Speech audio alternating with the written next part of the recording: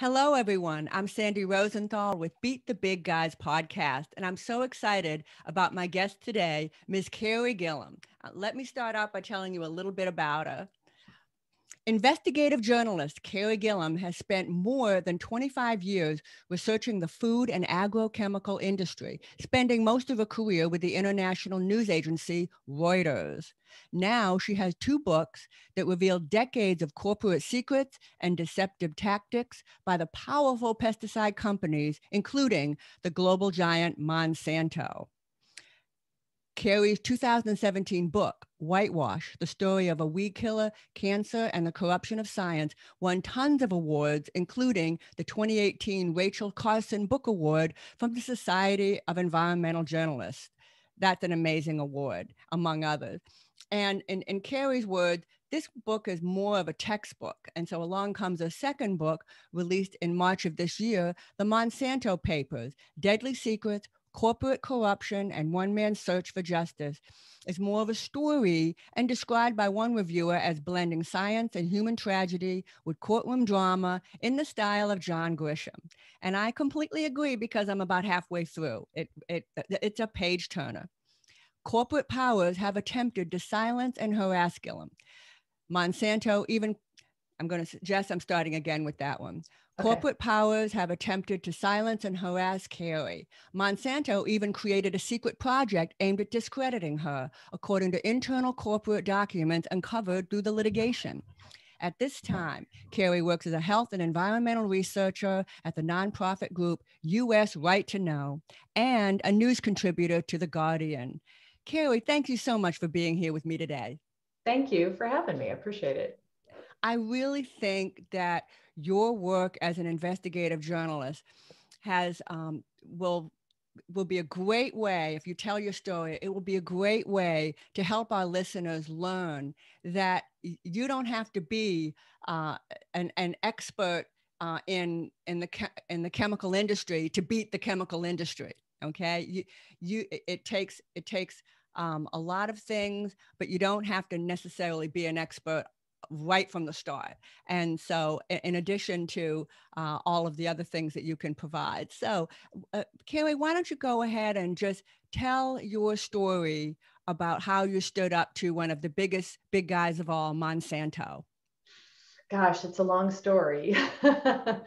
So I've been a reporter, ever since I got out of college. I always wanted to be a journalist. I always thought that there was probably no better career to choose, no better job in the world. Essentially, when you're a journalist, you get paid to go out in the world and learn about really interesting, important, sometimes historic events and issues and things that really matter, right, to all of us. And then you get to tell the world about it. So I always knew I wanted to be a journalist, and I started out really very early on covering corporate issues, business and corporate America, and kind of worked my way up. I was covering large bank holding companies in the 1990s when Reuters, the international news agency, asked me to move to Kansas and start covering agriculture, food and farming. There was this company called Monsanto that had just rolled out genetically engineered crops. And these crops were, unlike anything really that farmers had ever had before. They had their DNA spliced with genes from outside the species. They were transgenic, essentially. And Monsanto had been able to alter them so that they could be sprayed directly with a weed killer, an herbicide. Monsanto owned Roundup, glyphosate-based herbicide, and they really wanted a way to encourage and increase use of Roundup. So they developed these glyphosate-tolerant or Roundup-ready crops. Farmers could plant them right in their fields, and then they could spray directly over the crops, and the crops wouldn't die, but the weeds would. And, for somebody outside of farming, maybe it doesn't sound very remarkable, but what I learned very quickly in starting to cover this industry was that it was miraculous for farmers. They loved this new invention and this new technology because it made farming a lot easier for them. And what about what year was this? This was Around the late 1990s. Okay. And I was learning everything I could, of course, about not only Monsanto, but the very other large companies that were really starting to take a dominant role in agriculture. These companies were very important in industrial chemicals and in providing chemicals for warfare. But when we entered into this period where we weren't at war with anybody, they needed new uses for their chemicals. And so a lot of them started getting into agriculture. And so Monsanto and Dow and DuPont were very heavily invested. And they were, as I said, really revolutionizing and industrializing agriculture. So it was a very big and very important beat for me to learn about and to make sure that I understood. I was writing for people around the world through Reuters. So, I dug in like you do as a journalist. And if I could interrupt just for a second, at that time, did it seem almost too good to be true? Well, I don't know. I mean, for me, again, I was learning. I hadn't covered food and farming. Most of the coverage of these new GMO crops was positive. There were certainly a lot of people who were worried about them, but the companies were saying these are going to help us feed the world. We're also going to roll out GMO crops that are going to yield better and taste better and grow well without water, in drought situations, and will require less fertilizer. There were all of these really big promises. I remember this very, very well. And I remember I didn't think it was too good to be true. I thought, well, finally, a good story. That was all I thought about it at the time. Yeah. And so Monsanto did what companies do is they invited me into their headquarters, and they spent a lot of time trying to teach me the way to write about their company and to write about their products. Dow and DuPont did the same thing, Syngenta, all of these big companies. Because I was working for such a big and influential news agency, they spent a lot of time wooing me and trying to make sure that I understood the business from their perspective, and the hope that I would write about it from their perspective. But I also did what good journalists do. I developed other sources, and I spent a lot of time with scientists, with farmers, with weed scientists, with some people who worked in the regulatory regime, academics, professors, people who came from a different perspective to understand this. And I learned and came to understand over the years that I covered this, that there was a dark side, if you will, or there were things that the companies had been hiding, and there were very real risks that were coming along with the rewards. About where are we now in timeline? So early 2000s, okay. I suppose, early 2000s, and then mid, and then late, and and I, particularly with this chemical glyphosate that Monsanto was pushing, Roundup is based on this chemical glyphosate. Glyphosate became the most widely used weed killing agent in the world. Thanks to Monsanto. It became ubiquitous in our environment because Monsanto pushed it to such widespread use. Government scientists were finding it in water, in air samples, even in rainfall. It was found, in food samples. Monsanto kept going back to the government asking for increased allowances to have residues of its weed killer in food. So, as the science built, and I was writing about the science and about the concerns and growing evidence that this chemical could be linked to cancer and other health problems, as well as a whole array of environmental problems, Monsanto decided that, I was somebody they needed to shut up and shut down. And they stopped wooing me, and they started trying to harass me, intimidate me. We can get into it. There have been a whole array of tactics that they've deployed to try to take me down, I guess, tried to interfere with my work. If you could share what one or two, I'm interested. Well, there's so many. I mean, when I was at Reuters, they spent quite a lot of time trying to harass me, my editors, trying to, just really influence the coverage and get me or get my editors to stop allowing stories about the scientific studies, for instance, that showed harm with their products. And so that was one thing. when I left Reuters and I wrote my first book that sort of exposed a lot of the deceptive tactics that the company had engaged in and a lot of the collusion with regulators that I was able to uncover by gathering data and documents.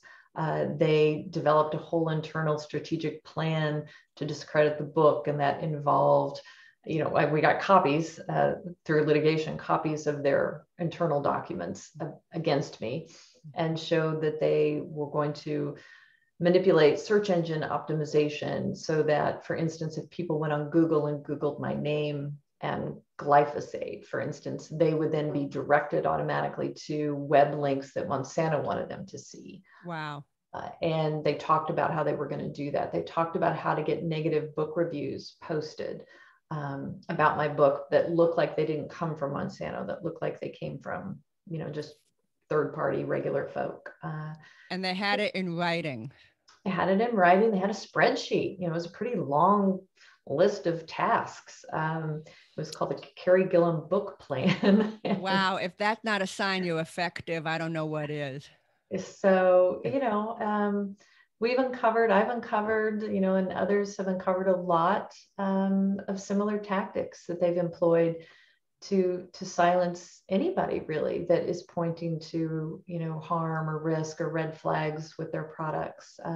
We also have evidence that they've paid a lot of money to front groups, to organizations that again look like they're independent, look like they're maybe science organizations or consumer organizations, and they have paid money to these groups. And then these organizations, there's one called the American Council on Science and Health, for instance.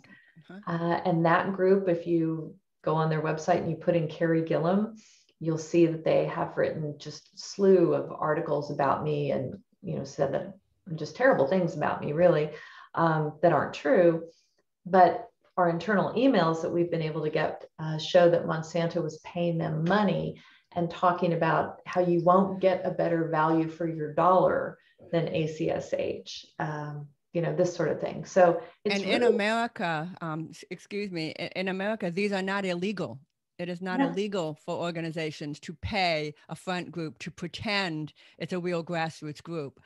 It's all too common. However, to be discovered is very embarrassing. And obviously they were discovered. We're here talking about it now.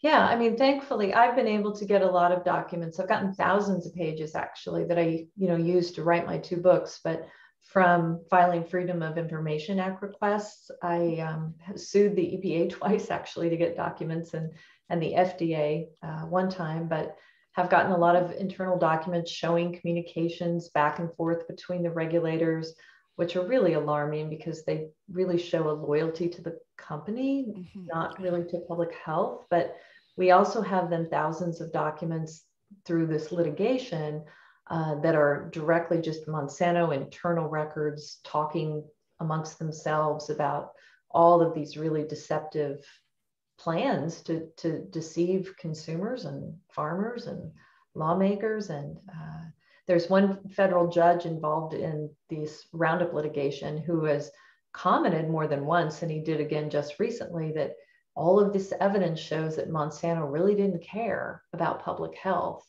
They cared about protecting their product, but not about protecting the public. So when did you feel that you had made huge progress or won? Can you tell us about that?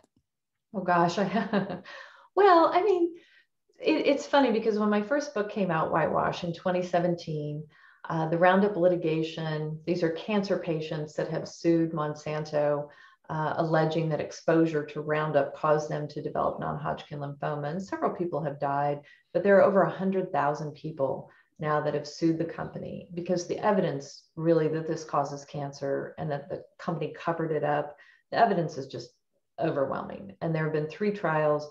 All 3 trials, the juries have voted unanimously in favor of the plaintiffs, and they've awarded huge amounts of money. So, you know, it's really not a doubt any longer. And my first book came out though before any of the trials, and there were a lot of people who were skeptical. I remember other reporters at other organizations, you know, doubting me and being very skeptical. And now these same people will come to me and say, man, wow, like you were right. How do you feel? Do you feel? And I said, well, I always knew I was right. I mean, that was really never a question. I mean, the data is not disputable. But Bayer bought Monsanto, the giant German pharmaceutical. And in late July, they said they were going to pull Roundup from the market. Late July of this year. July of 2021, they said they are not going to sell it to US consumers anymore. Now they're going to continue to sell to farmers and commercial applicators. But, that to a degree, I did get a lot of emails from people thanking me, saying all of your work exposing all of this, contributed to this move. I don't know if that's true or not. But I do think it's important. All of my work as a journalist, it's not about a commercial outcome. My work as a journalist is about bringing information to light, truthful information that's important for public health, public policy, that people have a right to know because it affects all of us, affects our health. I mean, that's my job. That's the job as a journalist. So that's what I've done. And hopefully it has made a difference. I guess I don't know for sure, but I hope it has. Well, I am so very impressed because it sounds to me that the work you did, it was never about you or about your career. It was always about what you were doing. That's how it sounds to me. And it looks like the dog got out. I'm going to pause for a second. Okay. My husband let the dog out. Darn husband. Pause. Darn dog. That's him banging on the door. I'm going to pause. And I am so very grateful for what you've done because I can tell, I can see, I've already read that they tried to go after you when they realized they couldn't talk about the data because they were wrong. They went after you. And that's a classic sign that you're on the right track, but you hung in there because it sounds like that harassment must have been pretty awful. I'd love to talk just for a moment about something I read on page 50 of your book, which is pretty shocking to me. On page 50, it talks about how the Miller firm, that was the firm that was representing Mr. Lee, who had non-Hodgkin's lymphoma, and they met with Monsanto's lawyers. And at the time, Monsanto seemed totally unconcerned. Monsanto seemed like they were untouchable, okay? And then as soon as the Miller firm got a hold of some emails, apparently Monsanto, excuse me, restarting Jess.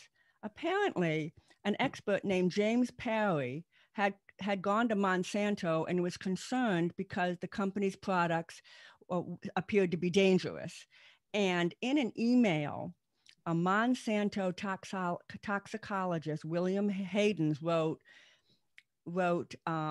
we are not going to do the studies that this expert suggests we do. In fact, instead, we're going to focus on seeking out a different expert who could be influential with regulators. And this is in writing. Right. In an email. So, and the reason I find this interesting is, I'd like to bring some encouragement to our listeners by telling them that doing stuff like this is not uncommon. It's that these huge corporations with tons of money and tons of power do stuff like this all the time. That somehow they rise to a level of thinking nobody can touch them, and that nobody can stop them. Can you comment on that?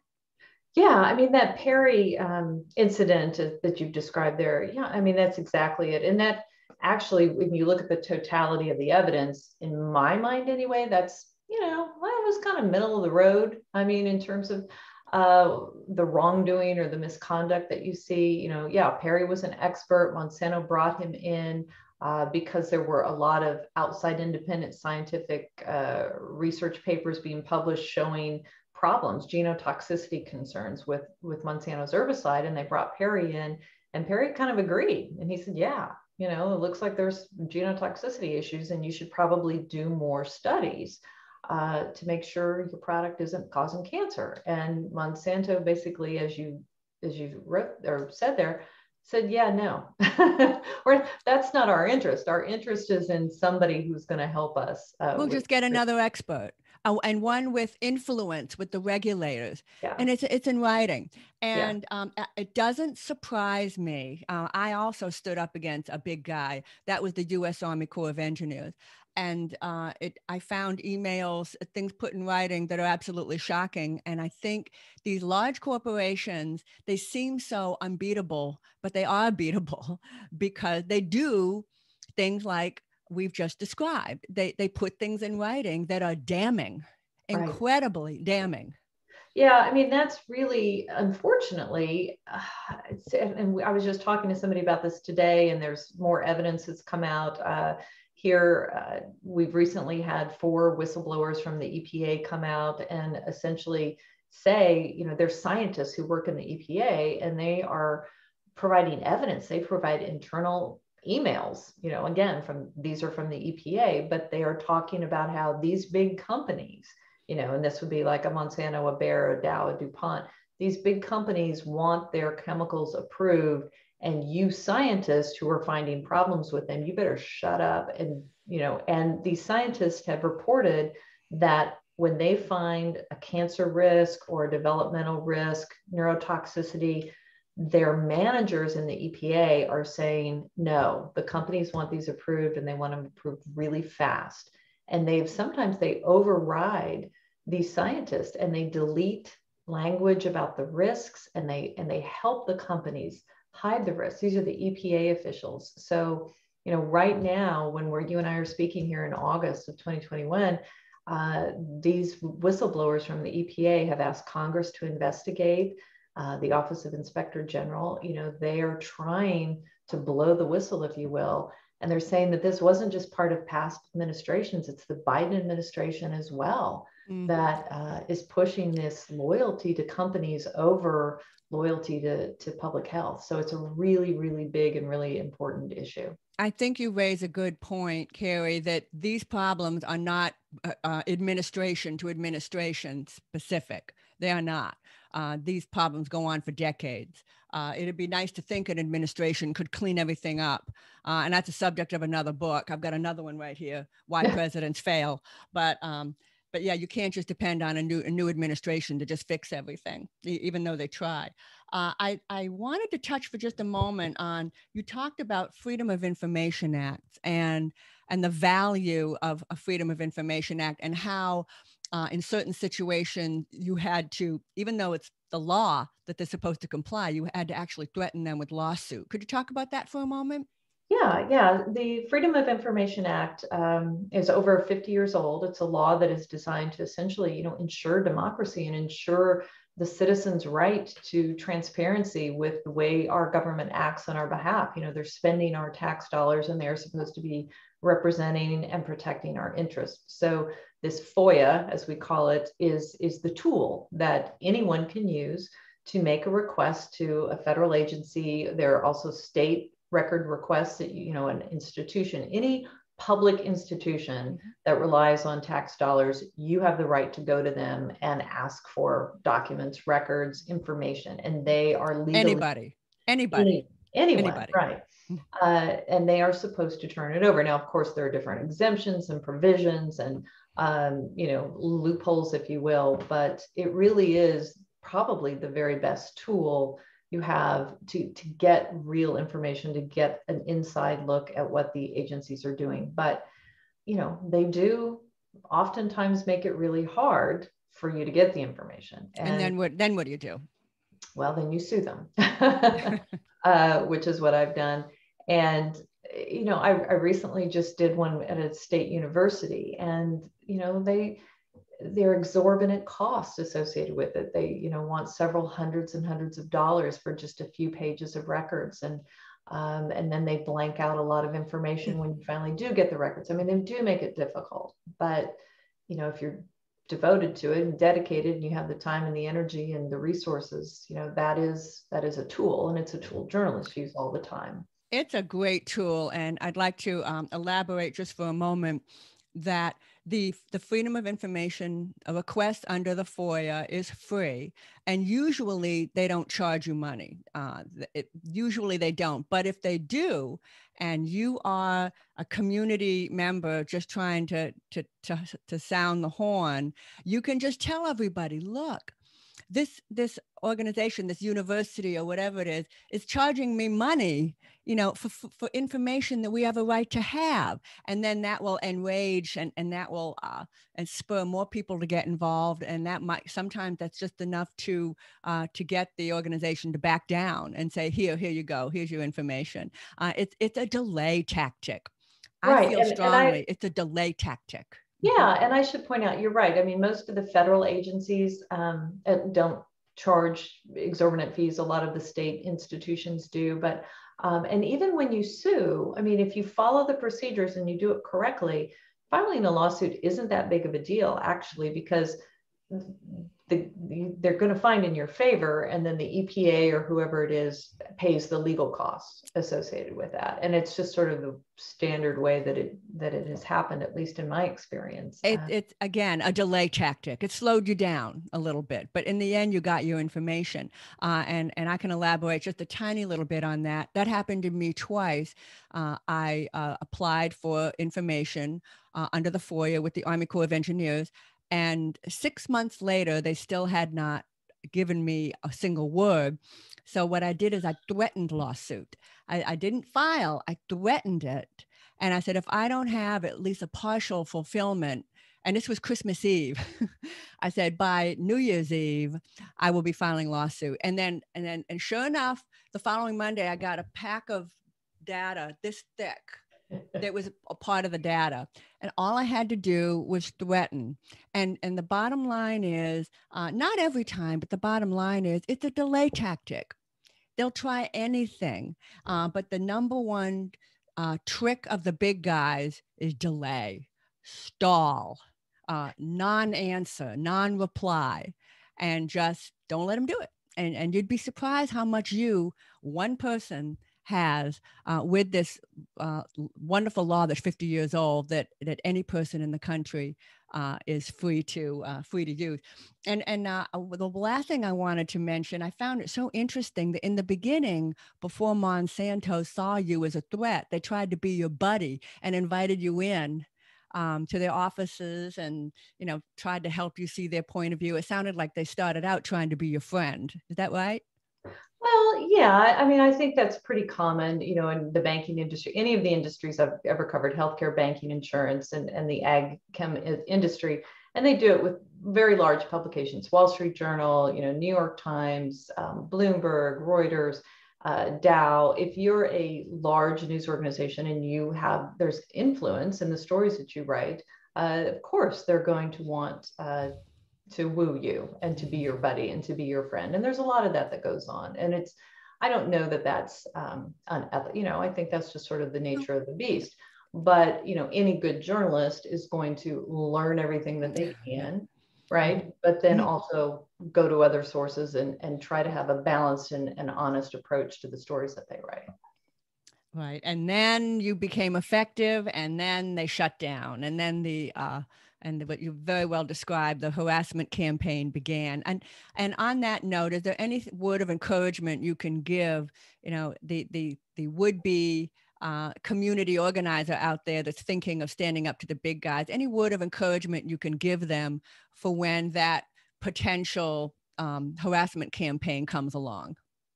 I think I would say, I've been affected. Obviously, there've been times when I've been, I don't know, afraid, I guess, is that the right word? I've had some fear and been upset with the things I see written about me online. But I think you keep your head down, you shut out the noise, and you stay true to your task and whatever that is. And you arm yourself with data, facts, data. It can't be hyperbole. It can't be emotional. It has to be real, and take the facts to the people who need to know them and need to see them. And, there are very real risks with these chemicals that I write about and these pesticides and things that are used every day, and these companies that are pushing them ever more present into our lives. And unfortunately, our regulators are not doing a lot to protect us. So it's up to the people to do that. But there's plenty of information. You got to stick to it, and you got to be not afraid to make people mad, I guess. Not afraid. That is very, very, very encouraging. And I hope all of you heard every word, because I couldn't agree more with everything that you've just said. And the only thing I can add is you knew in your heart you were right. You knew you were right. You knew you were onto something, and you stuck with it. And you could even see the people who are being affected by this, the people affected by this, by the Roundup. It's heartbreaking to listen to their health effects they're having. It's really having an effect on me. So thank you for sticking with it. Thank you for all of the work that you've done. Thank you for the words of encouragement and advice that you've given to all of our listeners today. Thank you. Thanks for having me, and thanks for the work you're doing. I appreciate it. Oh, I'm just getting started. But thank you so much. And thank you again, Carey, for joining me. I hope all of you enjoyed this episode. Make sure to subscribe, rate, and review this podcast on all of your favorite platforms. And remember, no matter who you are, you too can beat the big guys. Thank you. Okay, so I'm going to stop recording. Great. Yeah. You're good at that. No, I think